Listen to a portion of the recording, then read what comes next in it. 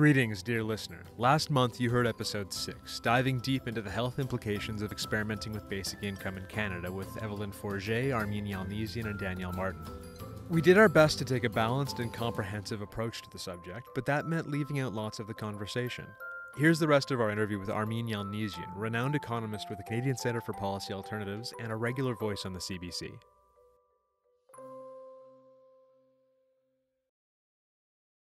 Thanks for joining me, Armine.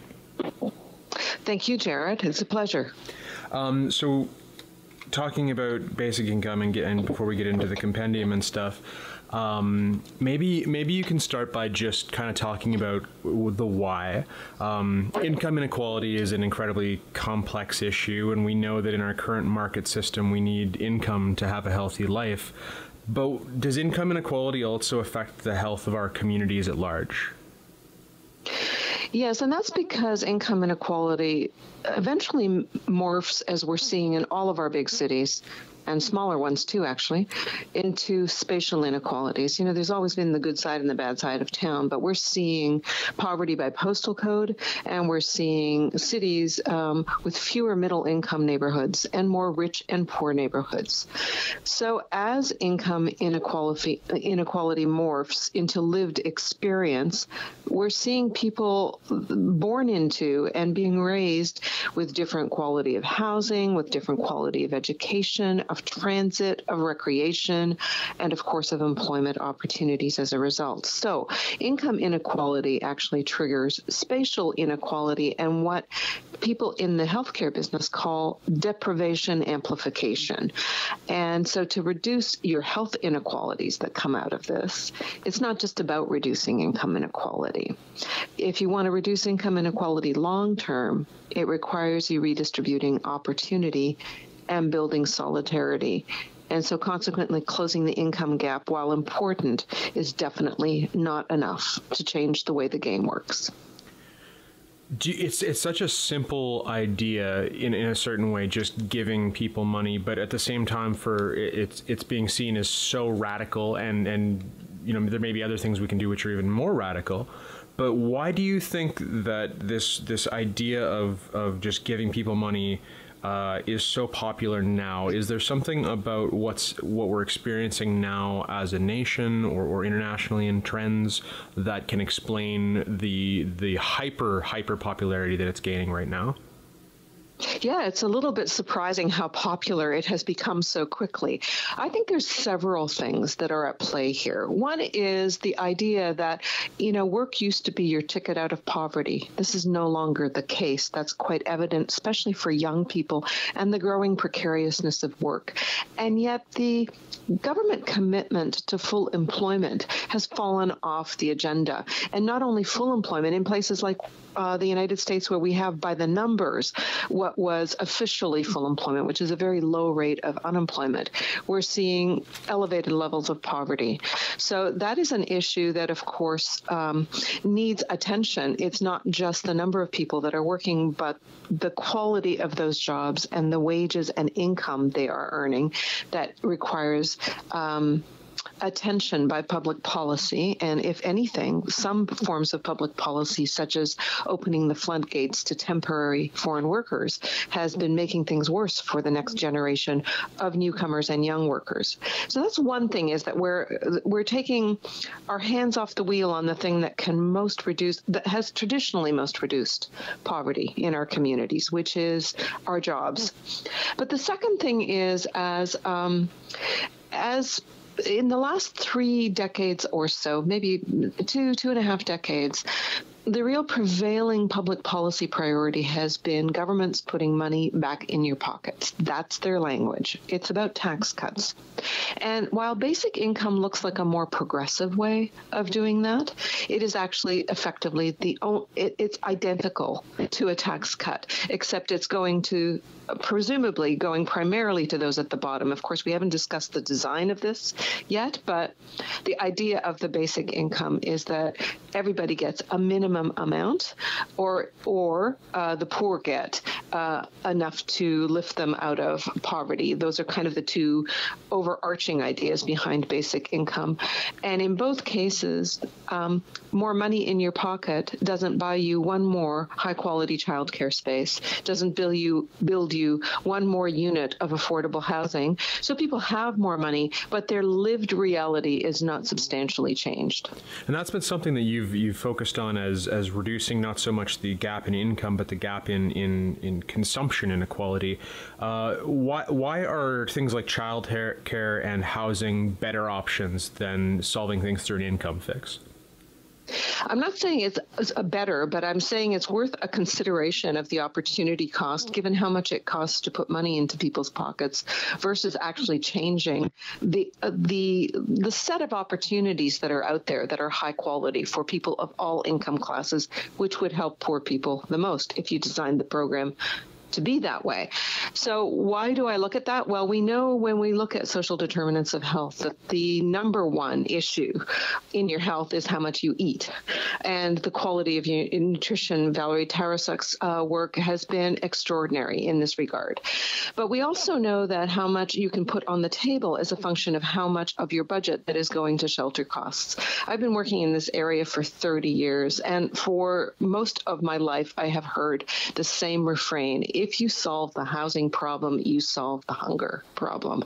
So actually creating more units of affordable housing in our biggest cities in particular, where rates of poverty are highest, would go a long way to improving people's health. But secondly, we know from, again, the great work of scholars in the social determinants of health, that if you want to improve health outcomes, you invest in people early in life, and the earlier you invest, the better the outcomes. And there are these very evocative curves for early childhood education, which when invested, particularly in low-income households, improve life chances, incomes, and educational outcomes for these young people, and do so over the course of their lives. And the bonus of investments in early childhood education is they literally pay for themselves. Some fantastic work done in Canada by Pierre Fortin of Quebec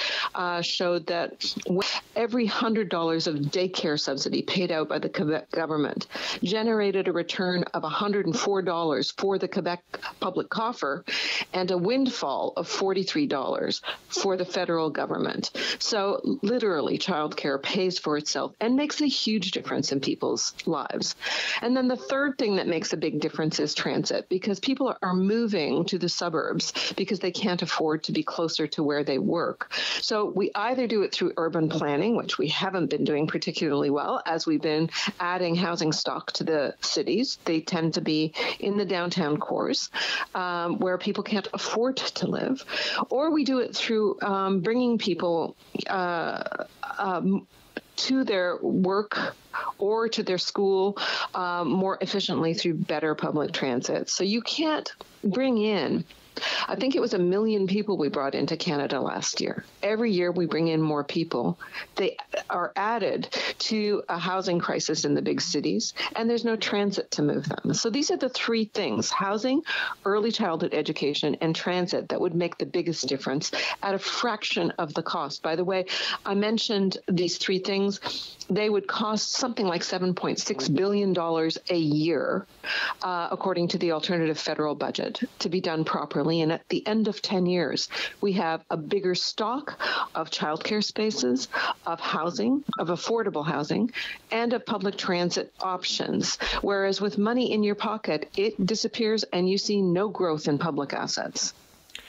And talking about all these different things that are not only in a way easier to integrate, to implement, but also, you know, we know that they in the long run they pay for themselves. They're you know, giving people, you know, a housing first approach to living space, making sure everyone has enough to eat, investing in childcare, things that we know for every dollar we get in, we get $3, $4, $5 back. Why is it that we've taken so long, and why is it that people's attention are not grabbed by that. How can we make housing sexy so that we can make those things at least come along for the ride with this new progressive social investment model? I think the basic income conversation actually simplifies things to a level where people think it's a magic bullet. And of course, there's all sorts of unintended consequences with this policy direction, which, apart from its costs, could undo some of the good that it would do. But I think it has grabbed people's imagination in a way that it seems that government can't get anything right, and maybe this is something that it can get right. I don't think it will be easy to make housing sexy. I think we are all freaked out by what is happening in places like Vancouver and Toronto, but also before the collapse of oil prices in Calgary. These boom and bust cycles make housing markets seem impenetrable and also unaffordable. And the idea that you could do something to beat the market seems unlikely. Where that's crazy, because if we had had, for example, inclusionary zoning in any of these cities, we would have been riding this market and creating more affordable housing as a predictable share of all housing units built. So we kind of missed that boat, I think, at some level. And there's nothing less sexy for people that don't have toddlers than early childhood education. And a lot of people, I think, are so increasingly, I'm going to get a little meta on you here, Jared, but if you think about what's going on right now in the United States and in Britain, the phrase Britain first has really accelerated since the run-up to the Brexit vote and post-Brexit. In the United States, Trump is talking about Make America Great Again. And this Me First policy is also reflected in ad campaigns everywhere. And I think we are in an era, a very I-dominated era. I'm not, of course, the first to talk about this, but the degree to which our political leaders from the top are sending the signal that it's fine to worry about yourself and why should you worry about anybody else is really accelerating this idea that we can, collective action isn't where it's at. It's what have you done for me lately, to channel Janet Jackson's great song. It's how much money have you put in my pocket, and that's all I care. And that's the common denominator is cash. But cash is not king. When it comes to an era where we are seeing much slower growth than we have seen in over 100 years, and it appears that we have that trajectory on the horizon, we are going to need to use every dollar very wisely.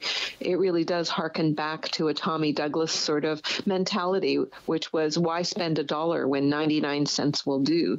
But that's now being considered a consumer thing. Right now, we should be looking at that from a government and a public provision point of view. Is there a way that we could be getting better access to the things we need to use every day that we would otherwise have to spend more money on?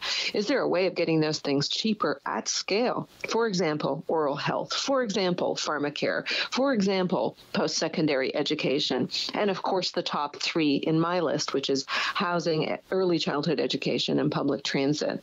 So I think there are much better things we can be doing with our money, but it requires us acting together. And that is the tough nut to crack. When you talk about basic income, it's just simply how much money do I get and will it help me get by? When we're talking about these policies, it requires people working together and delivering together. And we're moving very rapidly away from that direction, the direction of collective action and solidarity, and more in the direction of what have you done for me lately? And I think that's a problem at a very meta level. Absolutely. You talking about that problem of slow growth, that's in the title of your chapter of the new CCPA compendium, Basic Income Solutions in an Era of Slow Growth. Can you talk a little bit about what your goals were for that chapter and what the goals are of the CCPA for the compendium more broadly? Well, I think the CCPS compendium comes out at a remarkable time in Ontario, where we are about to discuss the way a basic income pilot program should be established. And what that compendium does is say this is a remarkable opportunity, the first perhaps in half a century, to talk about the type of world we want to create through public policy and the role of the market in that. So I think the compendium tries to lay out, here's the things that basic income can do, and perhaps is long overdue in doing, because, it's not like we have evolved to some kind of nirvana when it comes to the welfare state. So are there improvements in our income supports that we can introduce now as the public's appetite for this discussion opens, and government's interest in trying to do something in this direction also seems at a record high for the last very long period of time. So there's those positive, here's how you could improve income supports in Canada, or at least in Ontario. Key amongst which is, what are we doing about welfare? We cut welfare rates dramatically through a Conservative elected government in 1995. Those rates have never come back. For your listeners that are not in Ontario, a single so-called employable person on social assistance in the Ontario Works program would get no more than about $8,000 a year. And somebody who is proven disabled would get something like $14,000 a year. The poverty rate in Ontario is something like $22,000 a year. So it gives you a sense of how far below poverty rates these rates of assistance are. So there's been, as there has been across this country, lots of discussion in the intervening years from 95 till now on how to improve or what to do about welfare.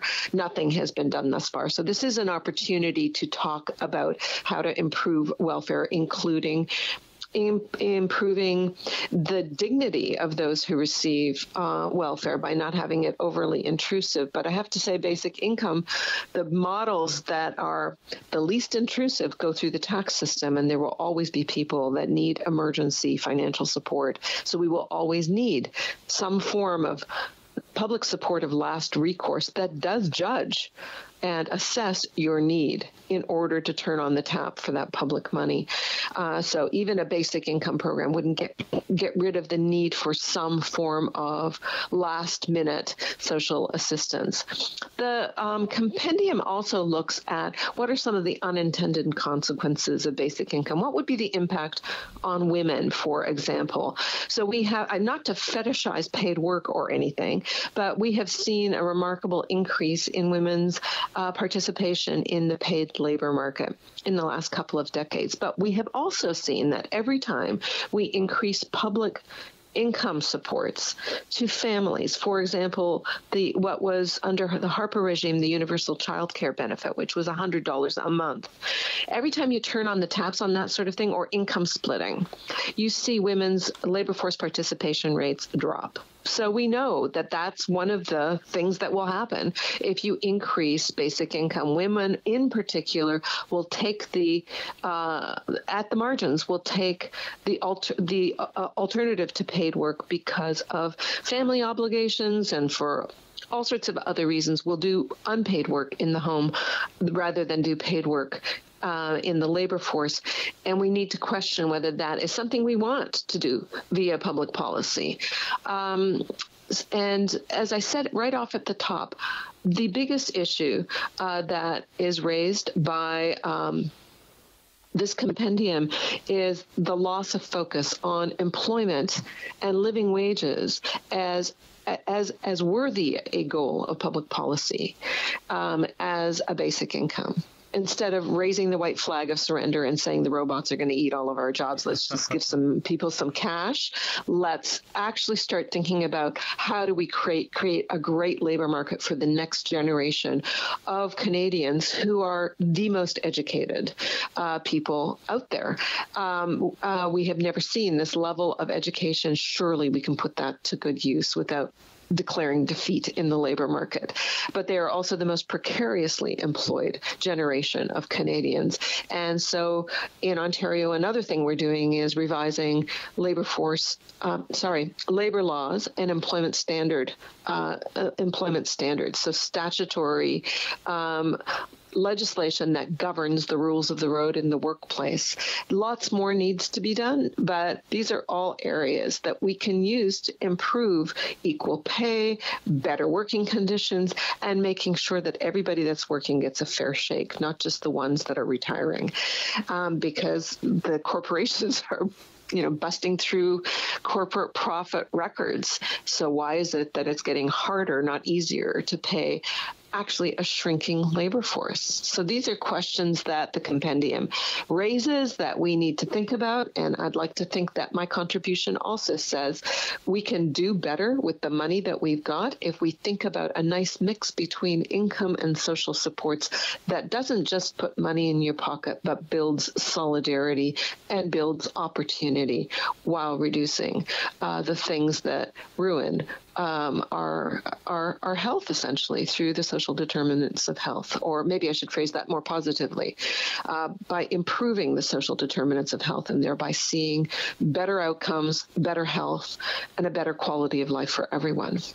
I think that your piece and your work in the last several years has been such an important balancing force, because so many people are on the hype train for basic income.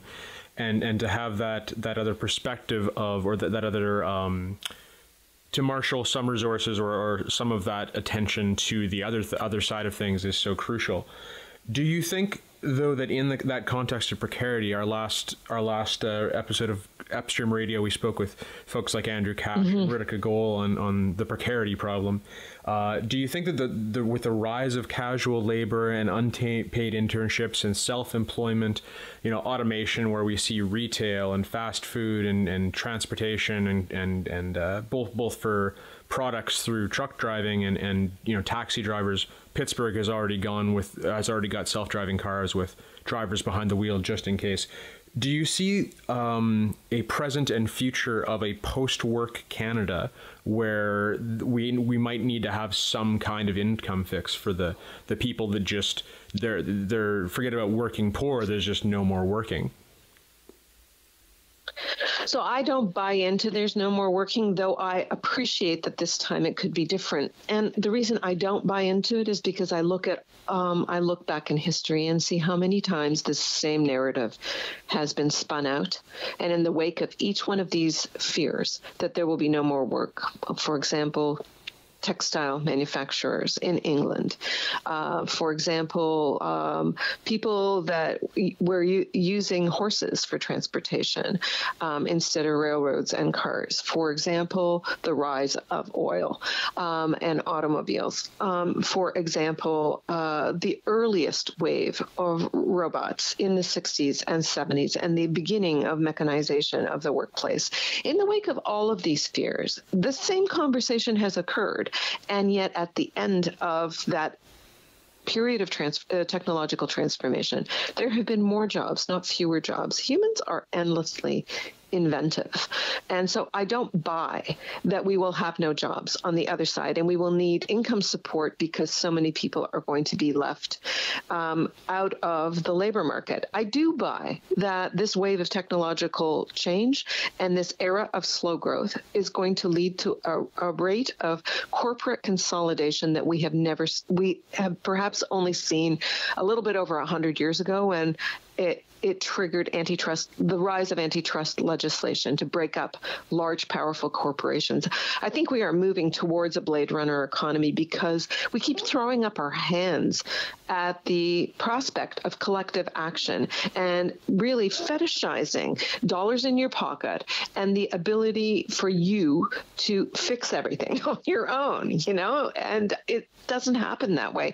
If corporations are consolidated, you're going to need even bigger bargaining power power on the other side of the ledger. That's either going to come through governments standing up and being arbiters for the well-being of their citizens, or it's going to come through some form of collective action, whether it's through unions or other mechanisms in civil society to form coalitions. You could maybe even look at what's happening with the pipeline debate as one of those nascent stories of people getting together to say no to particular corporate forces. But the reason I'm talking about this is because I think you cannot underestimate the power of solidarity. And when I think about the basic income, I think it undermines solidarity. I cannot imagine any scenario in which everybody's going to get a check cut for lifting them up above the poverty line. Any analysis that has been done by any economist of what that would cost in Canada makes it extremely expensive. But let's say, for whatever set of reasons, just as we have this unusual consensus that basic incomes should be test piloted in various jurisdictions, because this seems to be the next big thing.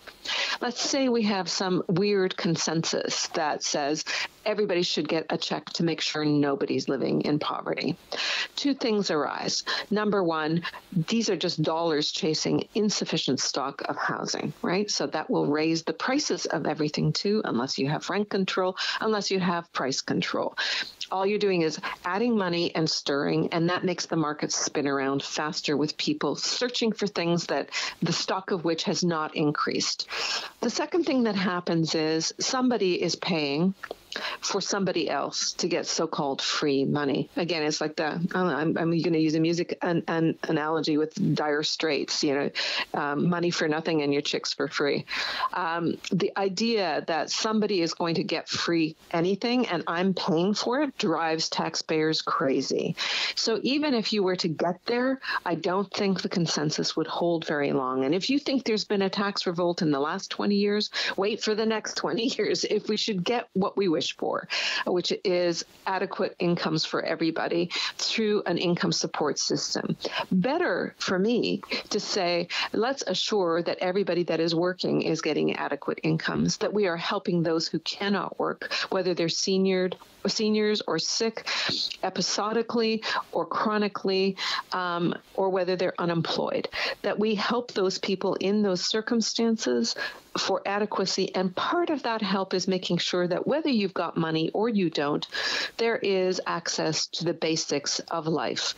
And I've mentioned them before and I'll mention them again. People should be able to go and upgrade their skills at any time for free through free post-secondary education. People's children should not be a massive drain on them when they go to work. Early childhood education should be heavily subsidized. Nobody should be worried in a country as cold as Canada about having shelter over their heads. And that requires a massive push in housing policy, Canada being one of the only nations in the world without a national housing policy, but cranking up the immigration numbers. Can you believe it? We're bringing in more and more people to the country and we have no place to put them and no transit for them because we have no policies. So these are the sort of things that I think makes life more livable and reduces the tension between groups of people rather than cranking it up because we've accomplished something that may not even be needed in the end. Basic income is not needed because of technological change. Basic income is needed because our forms of income support are either capricious or inadequate, and we can fix those things. And we can fix them through the tax system, but we're never going to be able to do it through some kind of cookie cutter system like a tax system. It will never be automatic. And so consequently, we'll have to pay attention to the civility and the humanity of the income support systems that we've got and improve those. There's just no ducking that. That's a pretty awesome roundup of the reasons we shouldn't necessarily go gung ho for this or at all. Speaking of immigration, that's one of the more popular fears, along with disincentivization for work. People in the mainstream are discussed a lot. If we were to go with a system of just handing out money, isn't that going to incentivize a greater deal of immigration to Canada to take advantage of that system? Do you think that's a precedent? Do you think that that's a fear with some basis, or is that not something we should be so focused on? At the moment, I think we have bigger fish to fry on the immigration front. I think that we are facing a humanitarian crisis in the Middle East. That is not restricted to Syria, but the Middle East in general is topsy-turvy right now. And we have a federal government that has committed to opening up its immigration levels for refugees and for family reunification purposes. I think that's pretty awesome, though you're right that it may raise some issues, but some of those issues may be quite legitimate. People are coming here going through unbelievable trauma before they get here and may not be ready to jump into a job right away. It is possible that they will need to be physically and mentally healed for a while, but in the end will contribute more.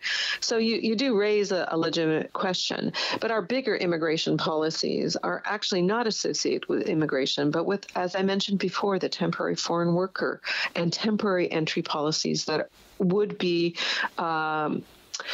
actually eclipse our immigration policy should the trade deals come through because of the temporary entry provisions in those policies, in those trade agreements. So I think our immigration issues actually may be more of a threat to full employment and gainful full employment that is good jobs, paying good wages, and providing good workplace benefits. Those things need to be attended to. And when you attend to those things, everything follows apace. But if you take your hands off the wheel and just say whatever corporations want, corporations get, it's always going to be a question of the government mopping up over these market failures, which are baked into the system because of policy. So I wouldn't worry as much about abuse of basic income by immigrants and having more people coming here and abusing the system as saying we don't need that system as heavily when we make sure the underlying market forces work for everybody, not just for a select few. And that's the role of the government as much as redistribution, is making sure that pre-distribution, the way the market actually delivers, is delivering optimally. And that's the part that I think has not received enough attention, and I hope will. Some really interesting things there to think about. I've got one last question for you, Armine, and you might hate it. You're probably going to hate it, but I've got to ask it for the sake of the journalist in me, for creating an interesting narrative here. If you woke up tomorrow with a phone call from Parliament Hill and they said, Armine, this basic income thing is going through, it's happening, we're rolling it out, and you could give them a 30-second or a 1-minute pitch to make it as beneficial as possible or as least problematic as possible, what would you say to them? You're right. I hate your question.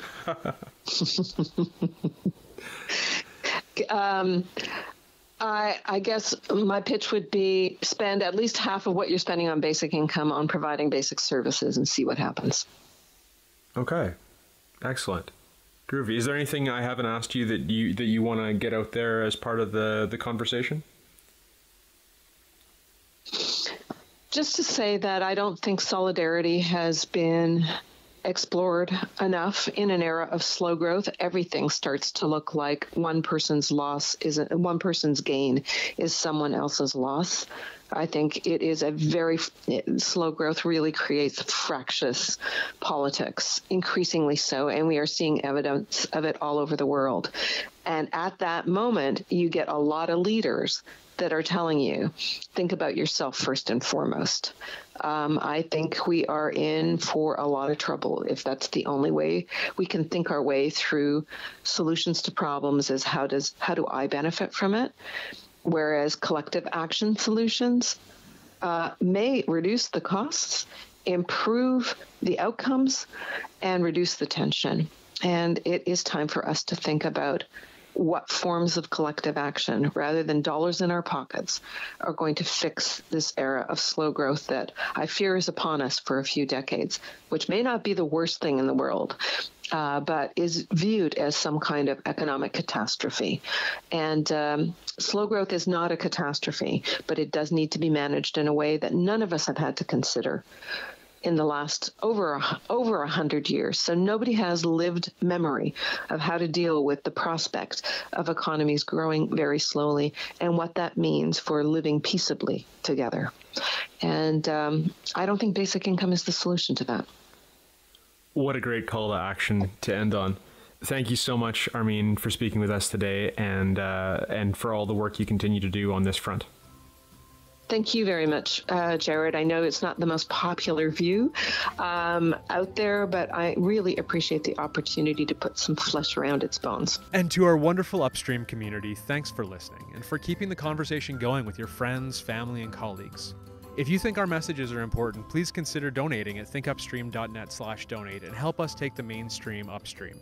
You really can make a difference in what we do.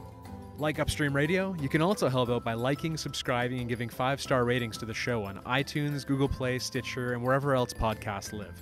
Join the Upstream conversation by commenting on Facebook, tweeting at us, or email us a voicemail or voice memo at storyshop@thinkupstream.net to have your say about what really determines our health in upcoming episodes.